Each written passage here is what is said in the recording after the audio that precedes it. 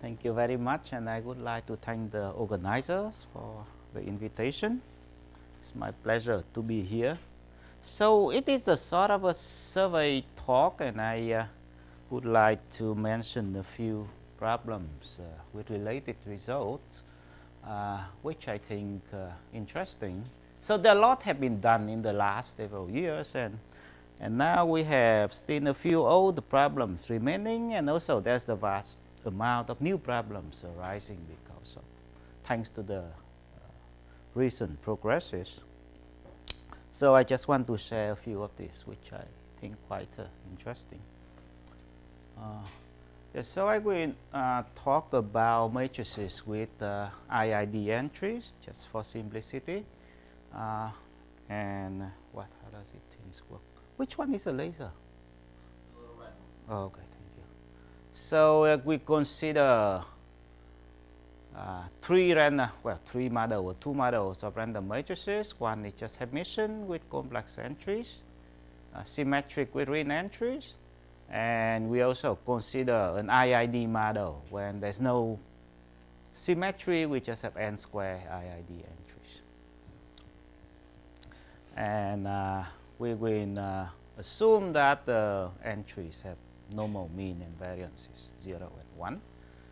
In many theorems, we will need some extra decay, tail decay condition. I will just ignore them, and that they are technical, but you can check the papers.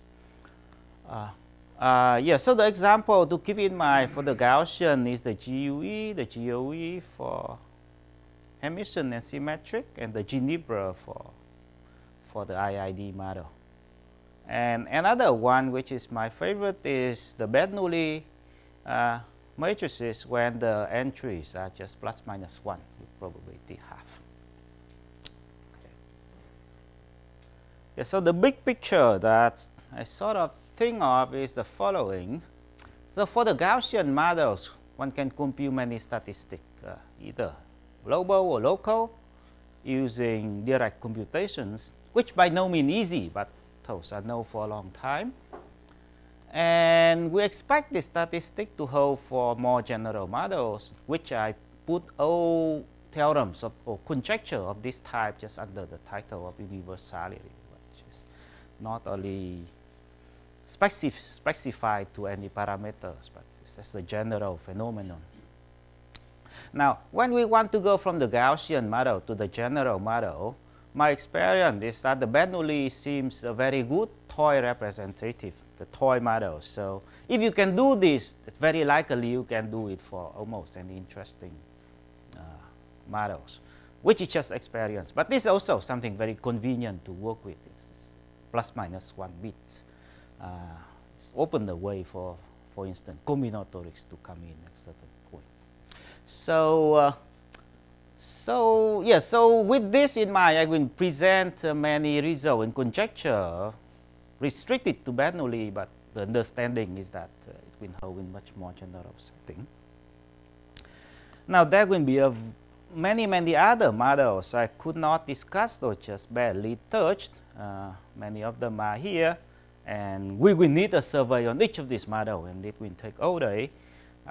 For instance, I think the last night the dinner, Tom Spencer and I and Sasha Sodin just talked about random regular graph, and that takes the whole dinner. So I apologize that there will be many results and thought and conjecture concerning this will not be mentioned just because of the space of time.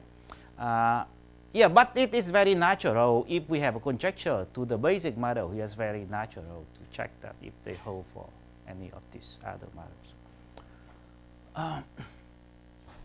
Okay, so let me take a slow start after lunch. So do things slowly by starting with the semicircle law that I don't need to restate. The Wigner law, that is for the Hermitian and symmetric matrices when we know that the eigenvalues are real.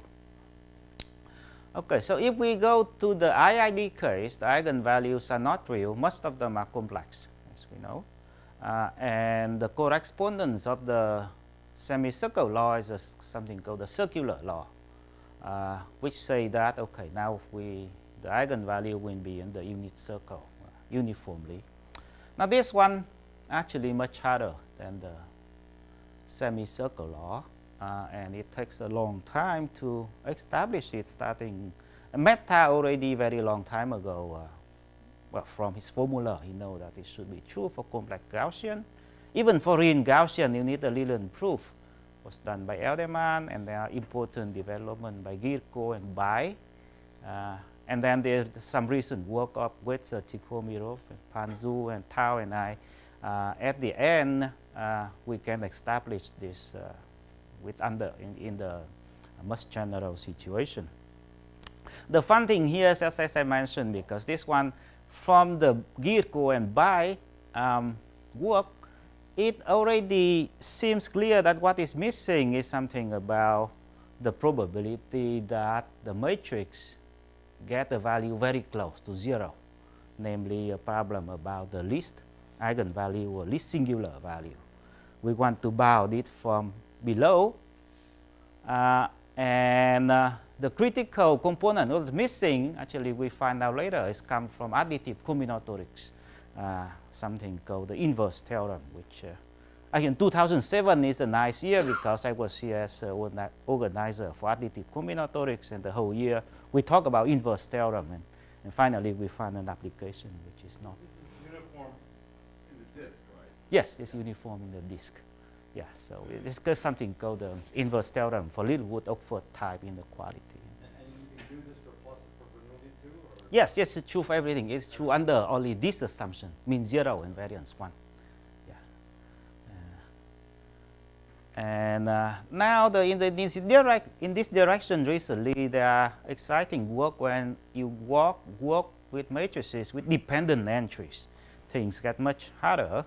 And I can single out the single ring theorem by Guionnet, Krishnapur, and Zaitouni, also with some lemma from Ruddenson and Bershine. Well, lemma is oversimplification, is the whole paper to verify a condition from the first paper, and some work on elliptic law from Norm Mob and Nguyen and Oruk. So elliptic law is something interesting that connect these two laws together. Actually, these two can be seen at the extremo of the spectrum. So you can have a family of matrices leading by some parameter. If the parameter is 1, then you have this. The parameter is 0, you have this. And in between, it will go from the circle to the real line. By being an elliptic, it gets thinner and thinner. So that's the elliptic law. Okay, so that's it just about the global one. I think the main part of the talk will be the local distribution. So the way actually I came into this business is due to Peter right here. So every time I work on random matrices for a long time, but from different problems. But every time I give a talk, so he said that, what can you say about the gap distribution, which appear, of course, from the Riemann zeta root of Riemann zeta function. Now I can say, oh, I cannot say nothing. And after a while, about 5 years or 6 years, it gets very embarrassing. So I tried to look at, yeah, so the gap is just lambda I plus 1 minus lambda I. So we start, well, we try to understand it by, okay, what is the joy distribution of lambda I plus 1? If we can do this, and of course we can do the gap. Now it's the joy distribution of the two things, so I go to the literature and see that what we know for such a thing. And I found this very surprising. Well, at that time was very surprising to me. A result of Gustafsson that he said that you look at the distribution of individual eigenvalue with its Gaussian. And he also proved that for the joy distribution of any k eigenvalue, so 2 or 3 or 5.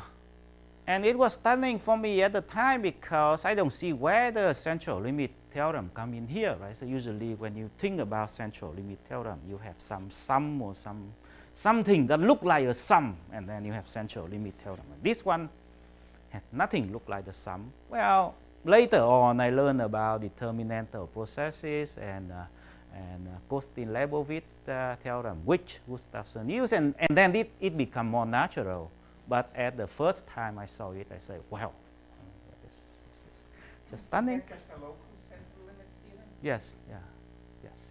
Yeah, it's local. It's for eigenvalue number, n over 2, for instance. Yes. That's true for all determinantal processes. Yes, and he used that and too. Yeah, so later on, Oruch do it for GUE as well. Now here there's no determinantal theorem, so he has to do something else. But the result holds. Yeah, so we go on and do. So we proved something called the four-moment theorem, which the definition of four-moment is the following. We say that two random matrices match to order k if the first k moments are the same. So you look at the Gaussian, it would be 0, 1, 0, and 3. Right? So that is the four-moment. And we say that if the four moments are the same, then the joy distribution of any k eigenvalues are the same, asymptotically, of course. And you can even take k to be some small power of n, not even constant. And there's some recent extension on this front by Knowles and In and Tao and myself. When, for instance, you can look at more general model, or you can look at the joy distribution of the eigenvalues and eigenvector as well. So it also it is IID. It's not banded. It have to be full. Yeah. Would they be correlated? Hmm? The eigen, can you allow for correlations? No. Yeah. No. Except the symmetry. Yeah. So the obvious open question here is what about Bernoulli one? So Bernoulli match only to match the Gaussian only up to 3 moments. Right? So we have 0, 1, 0, but the 3 is gone. I don't know what is the answer for this. Yeah. So the easiest eigenvalue to look at is you look at the midden one when the mean is just 0. Then that means the middle eigenvalue is normal distribution even without normalization. So can we say anything about the individual distribution of eigenvalues for just plus minus 1 matrix? Okay, so the next topic is, of course, the topic is very close to the heart of this workshop, is to talk about correlation function. And so here's the, so the correlation function, usually I think of it as the measure, because in the discrete case, it's not really a function. So basically, the basic question is to examine the behavior of this measure with respect to some test function. Actually, coming from like, I didn't have, or I don't have physics background, so it takes me for a while to digest this definition, because in the book it's usually defined as the marginal, in the marginal distribution, which is very hard to think about. So I usually keep it in mind as follows. So actually it's enough to look at indicator function as a test function, and if I look k equal to 1 and look at the indicator function, then it's just of some interval, then the correlation function just give me the expectation of number of eigenvalues in that interval. If I look at the indicator function of a box, then it will give me the expectation of number of pairs when one eigenvalue is the interval of first interval, the other eigenvalue is in the second interval, and so on and so forth. So you can imagine what it gives. So it is useful as a quick application can show here. Well, it's useful in many ways, but as to me, the best illustration is that you can use it to compute the distribution of number of eigenvalues in a short interval. Because what you see here is here's the expectation, here's basically the second moment, and so on. So in particular, you can compute the whole probability, which is something people like. So this is the whole probability is a probability that an interval doesn't have any eigenvalue. It was done by a group of Japanese mathematicians.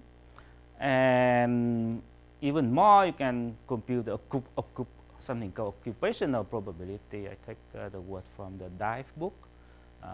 So the probability that the interval have exactly k eigenvalues. So this kind of example come up in our textbook that you see in the area.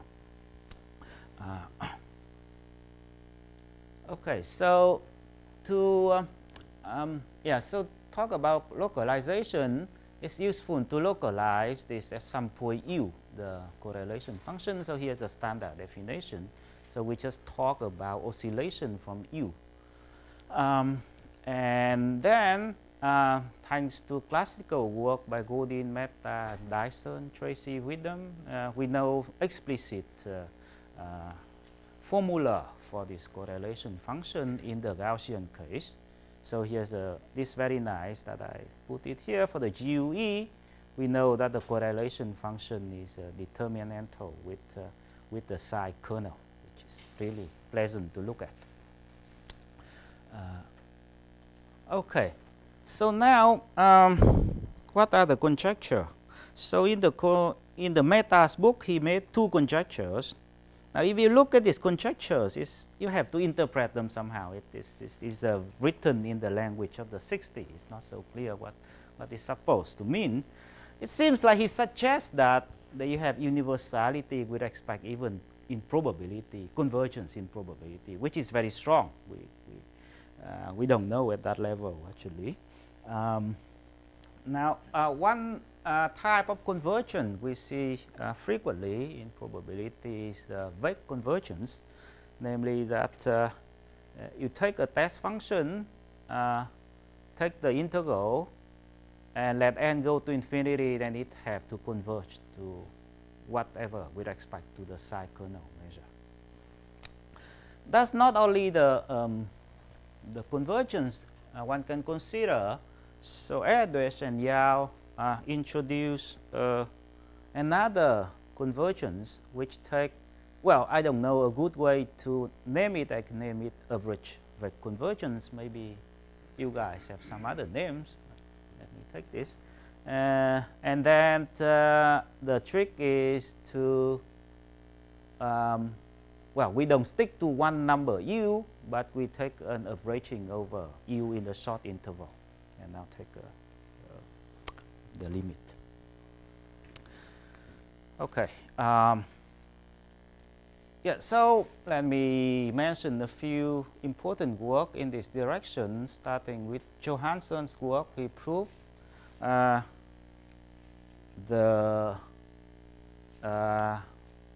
universality of correlation function for Gauss divisible Hermitian model complex matrix. So you take a random complex matrix and you get a portion of, add a portion of Gaussian noise to it.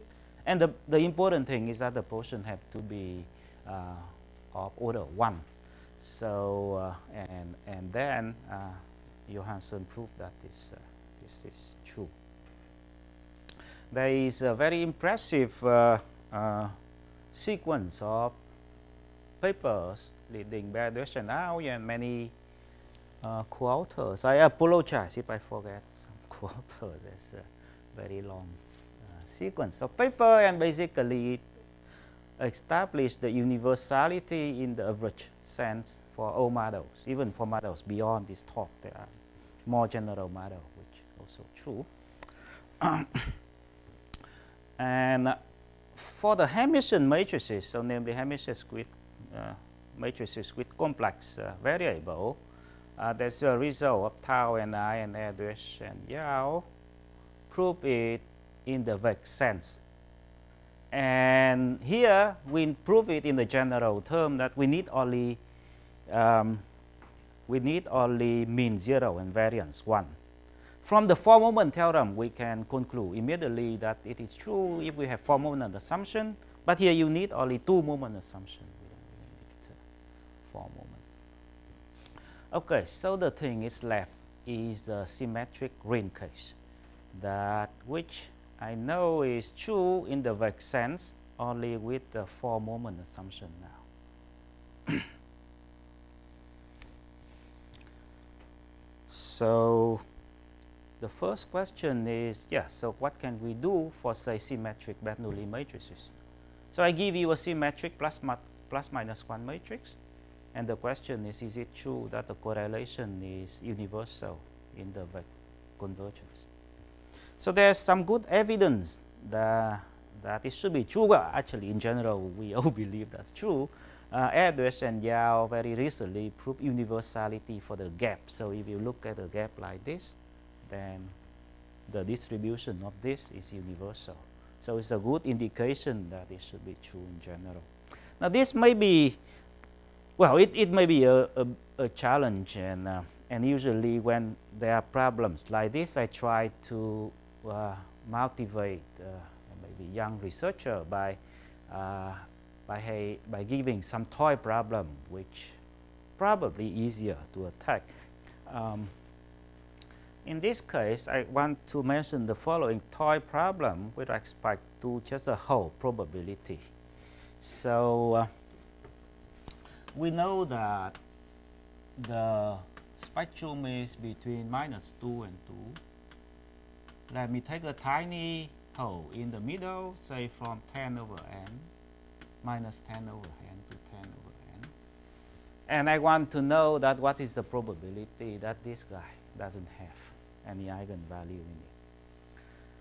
So if you go back a few slides, we know that if we have, well, from this application, if we have universality with respect to the vector sense, then we have universality for the whole probability. In fact, we have universality for the occupational probability as well.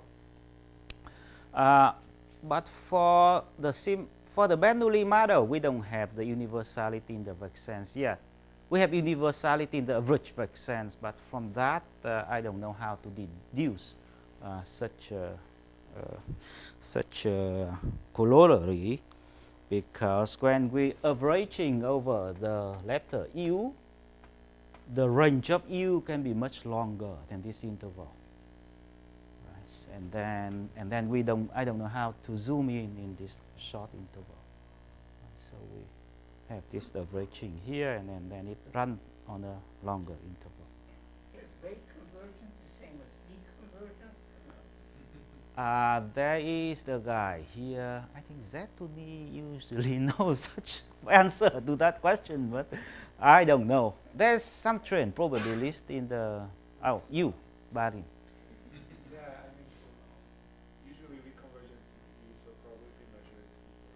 Rate convergence is not a problem. So yes or no, you have to answer. The answer is no. Yeah. But at least we know what what I'm talking about, right? So it's just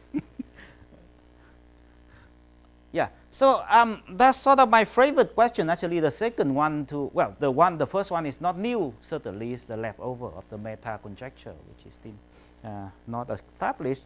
The second one I liked because it have a deep root connecting to this very place. Actually, this is the place I'm standing on here. If you look at this gap, that measures the distance from the smallest eigenvalue to 0, which is something people in numerical analysis or linear algebra in general call the least singular value. And the problem of estimating the least singular value go back to Goldstein and von Neumann in the 1940s, when both were here and they are building the computer. And the first task of the computer is to solve system of linear equation. And the running time of such a problem solver depends very much on how small the least singular value is. That's how they raise this question. Now, also, technically, I have a feeling about this problem is that it may be solvable without going through the correlation function. The reason is that I know how to solve this problem in the non-symmetric case, namely in the IID model, way before we do the four-moment theorem and so on, by an absolutely different method, a geometric method, which has nothing to do with correlation function. So there's maybe a tiny chance here we can do this with a different, some chance here that we can do this with a different method, and maybe that different method will lead to solution of other problems. Yeah. But at least this doesn't seem that hard than the first one. Okay, so let me go slightly beyond the semicircle law. Just Go back to that question you asked. yes. Do you expect the answer to be depend on Bernoulli? No, no. Yes, as I said from the beginning, Should be the same. when we get Bernoulli, should be the same for say Gaussian, everything with good tail decay. You will not see any distinction. No, no. I just say it because it's easy to say.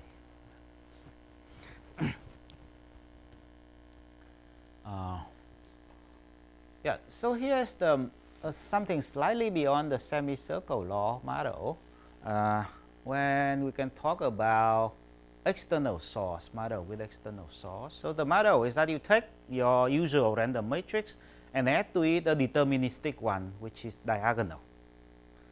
So yeah, so in physics it's called external source model. I don't know what is a source.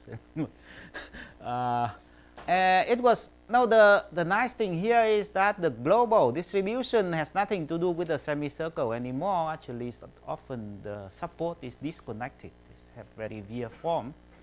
Bleher and can somebody tell me how to pronounce his name? Slowly. Kauglas. Okay. So they consider GUE plus the diagonal. When the diagonal actually simple. You just have to have two values, plus minus a, and with the same frequency. And they compute something very nice because they show that the correlation function, well, after a proper normalization, also have the psi kernel in it. So it says that, yes, it's sort of surprising to me. This says that the local statistic is much more consistent than the global one. Even when you lose the global one, the spectrum become disconnected. It's nothing to do with the semicircle. The psi kernel appear. So of course the question is that is it also something universal here? Now we have some small evidence with Orup, who was a postdoc of mine, and we can prove this with Weck convergence under the four-moment matching assumption. There's also related work by Lee and Snelly, when they consider D to be a random diagonal, but they prove the local law and the delocalization and many results, which also can be used, probably can be used to prove universality. Okay, so actually the specific question here I want to ask is, can you prove universality at least for the Gauss divisible model? Right. So here the thing is that we have this, the Bleher et al. Result. Do this for GUE plus D. So this we know. So my question is that can we do this if we take some linear combination of arbitrary matrix plus GUE plus D. So basically I'm asking for Johansson type result for this. And as far as I know, actually right now it's the only way to go from four moment to smaller moment. Even so, I mentioned the result of Erdős, Yao, and Tao and me when we prove universality for Hermitian matrices without four moment, only two moment. But I think in the heart it's still a four moment theorem. But then we know result of this type from Johansson and very strong result of Erdős and Yao when the portion of GUE is going to zero. Then we have a bigger class to match, and then the third and the fourth moment just go away. but this is the only way to go from down from 4 moment to smaller moment, as I know now. Maybe there's better way that I am not aware of. So here's something that maybe come out from explicit method, because that's the way Johansson did it, for instance.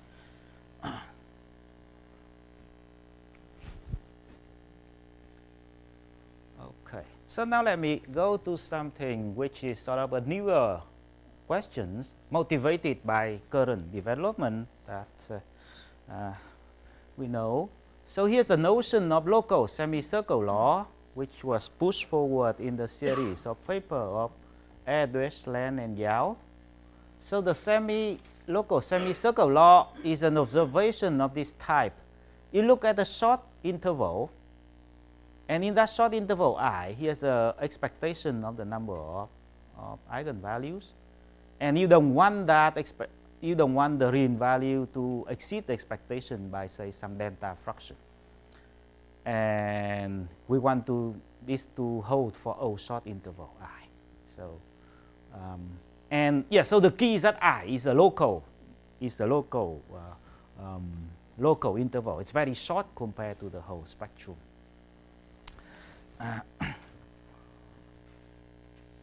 So the question I like to pose is that how local is this local law? Right? How short you can take this I? Now, if you take very, very short, it's probably not true. So let me give the formal definition. So I say I define some threshold for this property, namely that the threshold is Fn. If you look at any interval of length, say 1,000 times Fn, then you have the local law. And you look at interval of length Fn divided by 1,000, then you don't have the law anymore. Okay? So this is just the standard threshold definition from percolation theory or random graph theory that you usually see. Yeah, so as I said, it may not be true for a very short one, and here's the evidence. There's a recent result of Benarus and Bogart, who proved that the biggest gap in the bulk is about the square root of log n over n. Actually, they prove much more. They prove they derive the distribution of the biggest gap as well. But at least it's square root log n over n. So it's clearly that the threshold have to be more than this, because you have an interval of square root log n over n, which is no eigenvalue in it. Yeah, so for any interval of that length, not only a fixed one. Yes.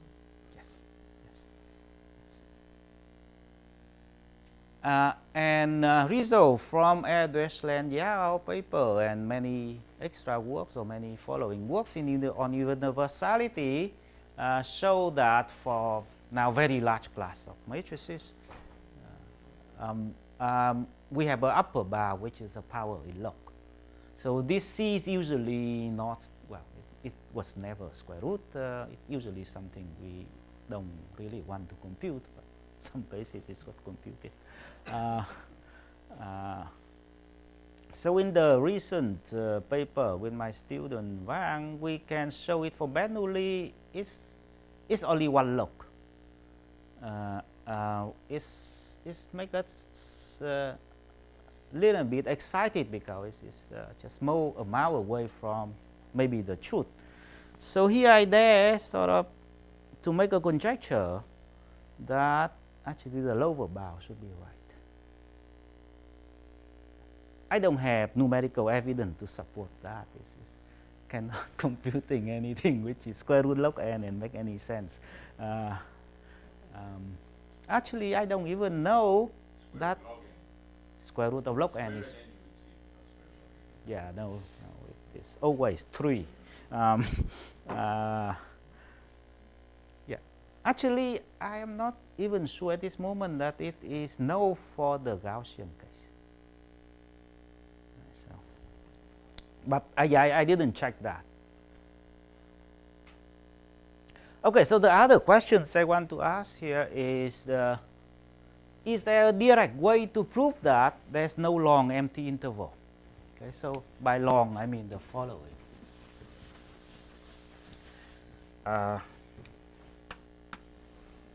So there is an interval between -2 and 2. That's the spectrum. So when we talk about universality, we look at interval of length 1 over n.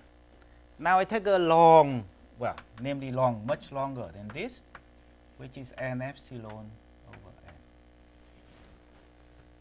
And if you look at proof at universality result, actually all we need, well, I think it's enough to know that in such interval we have at least one eigenvalue. Now we don't know a direct way to do this. So the only way I know how to do this now is through the local law by Erdős et al. So instead of proving directly there's one eigenvalue in here, we prove much stronger observation that not only there's one in here, there's as many as you expected. But maybe there's a short way that just prove there's one in there, and then you have a simpler proof of some universality result. And it's also something that may lead to some new idea that I'd like to point out.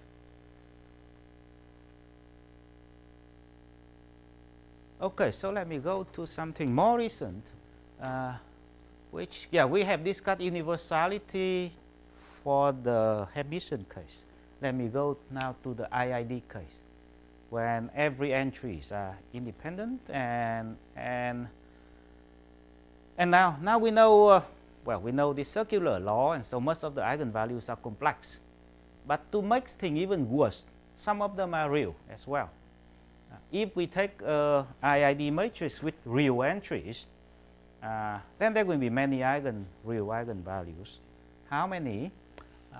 It was done by combining the result of Elderman, Kostlan, Shoup, and Forrester, Nagel. We know that with high probability there will be square root of 2 over pi times square root n ring roots, pretty precise. In the Gaussian case, of course. Okay, and now because of the presence of the real eigenvalues, when we talk about correlation function, it will be more complicated. We have to talk about correlation between real and complex, and complex and real. So that gives this definition when we have two parameters here, k and l, and then we have k real point and z complex point, and then we have to define the correlation function with respect to these parameters. And the explicit formula, there are many works to compute it for the Gaussian case. They look very bad. Well, they are explicit, but they are very complicated. Even I remember there are cases when n even and n odd gave different answer, which is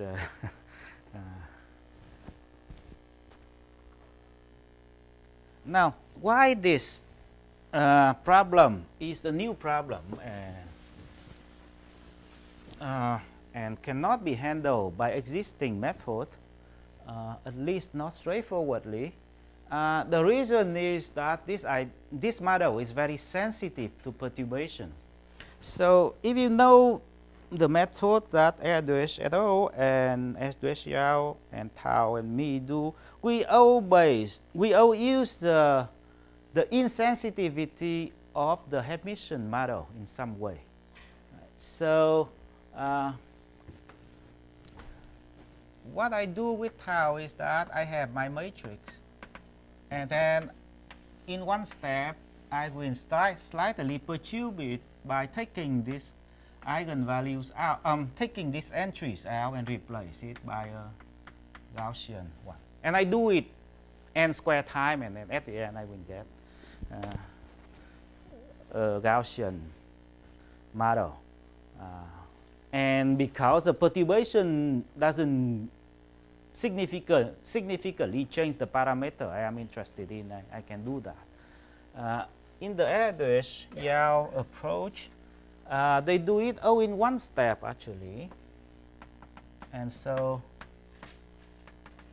they just add a small random Gaussian noise to everything. elements at once. And this thing is also small, it's n to the some power, negative power. And then one show that they show that the two models are also universal, and then from here you can go to the Gaussian in the next step. The problem with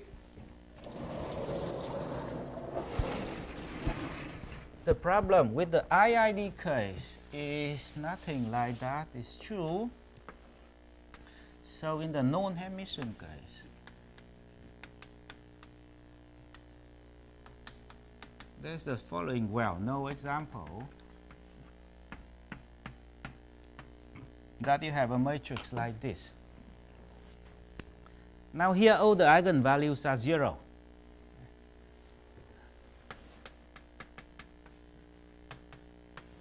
And if I slightly perturbate this by, say, putting 1 over n to the 100 here, then you see that the characteristic polynomial of this guy is lambda to the n minus 1 over n to the 100. So actually, all the eigenvalues are very close to the unit circle. Also have a uniform distribution. So it requires some new method, which we call the universality via sampling. I wish I have time to talk more about it, but probably not. And this proves the universality for correlation function with four-moment matching assumption. Sorry, can I ask a question? You said that the Geneva model is very sensitive to perturbation, but I mean the matrix you gave there is very different. Yeah, it's different, but in general, we don't know good perturbation result for. Yeah, but you mentioned the elliptic law. This is a perturbation, and it's very smooth. Correlations also, the local correlations are the same. So the elliptic Geneva ensemble is a perturbation of the Geneva. Yes, but we don't start from the Gaussian one. We start from an arbitrary one. Okay. Right? So that we don't know anything. Right? So if we just work with the Gaussian, then everything is fine. I agree. But we have to connect it to some other models as well. Yeah. So this new approach is sort of different from the old one. For instance, we don't need things like delocalization anymore, and it also works for some other processes. But probably I talk about that some other time. Yeah. So given this, what question is, of course, what about the Bernoulli one again? Again, Bernoulli is just an example, because we want to get away from the 4 moments. We just want, say, 3 moments or 2 moments. So this is the first example. Talk. Now this seems hard. So again, let me motivate you by easier problem. Well, easier in the sense that they are less complicated, maybe. Oh wait, so let me also mention there are some evidence. Well, there's some sort of evidence that such questions should have affirmative answer. There's something called local circular law, which is a correspondent of the local semicircle law. Now this one holds under weaker assumption, so we don't need 4 moments, you just need 2 moments. It thanks to a work series of work at Duchau and Yin and Yin. Oh, Bouguet. Oh, sorry. I thought that your network of co-author is have high complexity, but yeah, sorry, but yeah, it's Bouguet.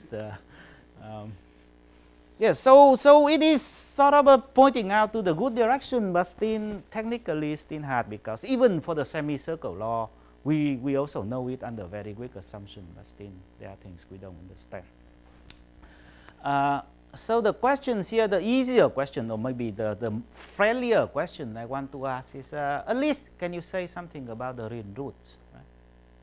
Which is something you can even handle without knowing, you know, undergraduate student understand this question without knowing through the correlation function. Right? Yeah, but you can say that, okay, but square root 2 over pi, this should come from somewhere. If you don't know a deep theory, that's probably as hard as the first one. So let me give an even better motivation. So what about 2? I give you a plus minus 1 matrix. Prove that it had at least 2 real roots. Now this one undergraduate student have to.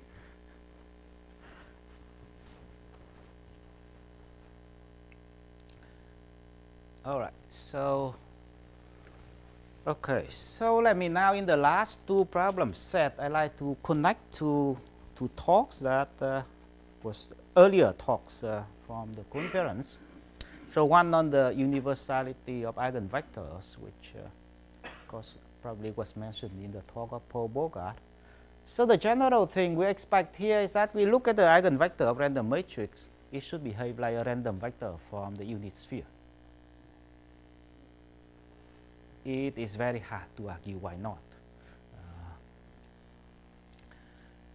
And for instance, there are a lot of results from delocalization which show that indeed the spectral norm, the infinity norm of a random eigenvectors is very close to 1 over square root n. It's just a log away. And for the purpose of application, this is all we need. But let us get closer to the truth. The random vector from the unit sphere actually have norm square root log n over n. We know that. And we can prove it for the Bernoulli model and some other model, but in general it's still open. So let me make a conjecture here that is square root log n over n. It should be true for, say, all sub-Gaussian matrices.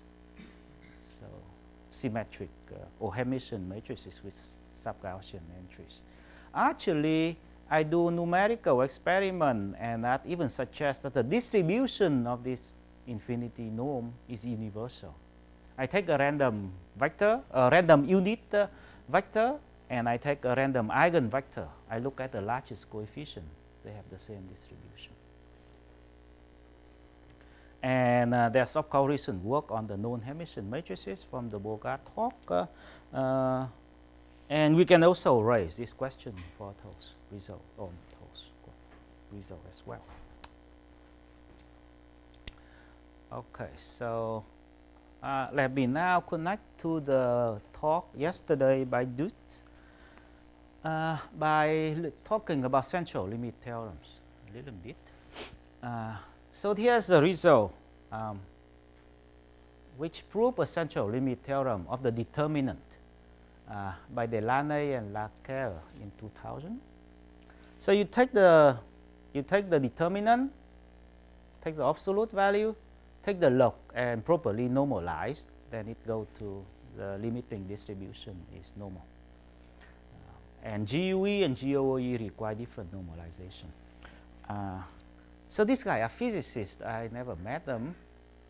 I never understood the paper, but the theorem is clear.